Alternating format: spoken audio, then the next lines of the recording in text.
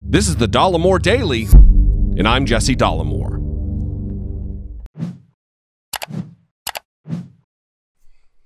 Well, for reasons unbeknownst to actual policy experts and public intellectuals, Ivanka Trump, the woman that Donald Trump would be having sex with if only she weren't his daughter, sat down with Steve Hilton from Fox News for an interview. And it was during this interview, the entirety of which will be airing this Sunday, that she said, as maybe the world's most famous rich kid heiress, with a straight face, said that she doesn't think real Americans want to be given something and that they want to work for it.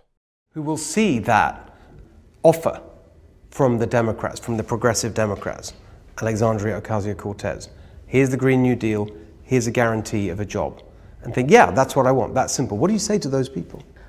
I don't think most Americans in their heart want to be given something. I've spent a lot of time traveling around this country over the last 4 years. People want to work for what they get. So. Come on. Did you catch that hilariously hypocritical gold-plated trash pouring from her filthy trash hole? I don't think most Americans in their heart want to be given something. I've spent a lot of time traveling around this country over the last 4 years. People want to work for what they get. Get the f*** out of here, Ivanka, you silver spoon phony.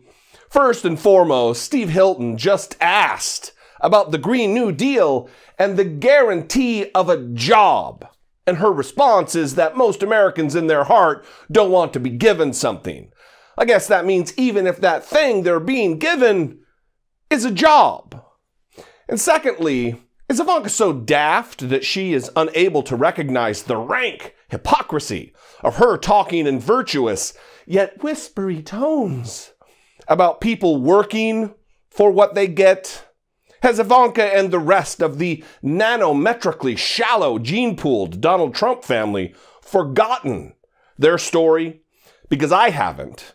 Like her daddy, Ivanka Trump was born high atop a giant pile of money.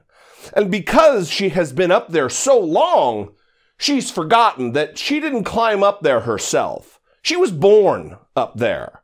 And because she is so tragically lacking in critical self-reflection, she thinks that she must just have far better eyesight than the rest of us, completely oblivious to the fact that her perch way up there on the mountain of money just gives her a better vantage point. But who can really blame Princess Blindspot? Being raised up and trained by a world record-setting liar your entire life, it has to mess with the way you think about things. And to make it worse, when that liar is your pervy, doting father who tells insane lies about you and your accomplishments, it's got to make it worse. Let me give you an example. You see, while all of this was breaking about Ivanka's stupid comments, Trump was in the White House speaking to the nation's governor's 2019 White House business session, during which he told this whopper. Many of the governors here today have identified this as a very top priority. My daughter Ivanka, who's going to be speaking later, she has been so much involved, so incredibly involved. Where's Ivanka?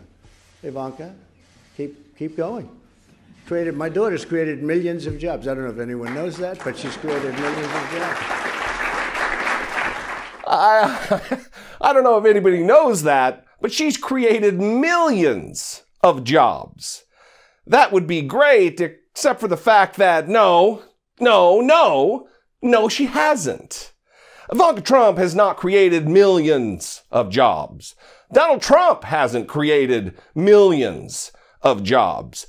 The entire Trump family crime syndicate hasn't created millions of jobs. In fact, let's take a look at which companies in the United States have the most employees. According to Fortune magazine's data from 2017, Walmart is the only employer that qualifies as having created millions, plural, of jobs, with 2.3 million. And number 2 on the list is the United States Postal Service, which is a way off, a distant fewer than 575,000 employees. But let's look at this another way. Let's do something rare for me and give this dipshit Donald the benefit of the doubt. Maybe he meant she's created millions of jobs when you take into account the sweatshop workers and other people who actually manufacture her cheap crap, but who aren't actually technically her direct employees. Let's do a comparison. Let's look at Apple.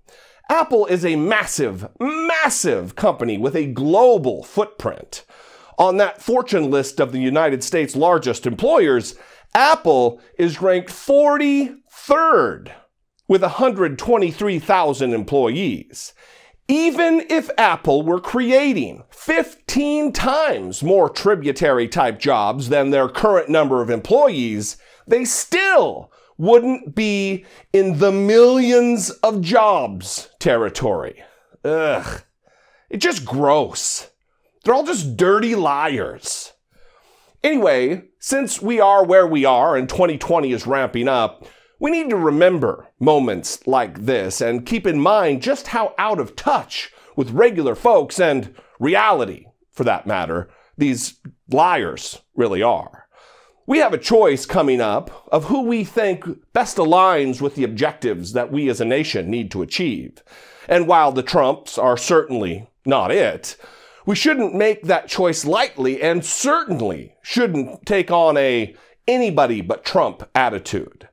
There will be plenty of time for comparisons, and I hope to start doing more of that right here on this channel and on my podcast. I hope that you'll join me in this important conversation going forward. Thanks a lot.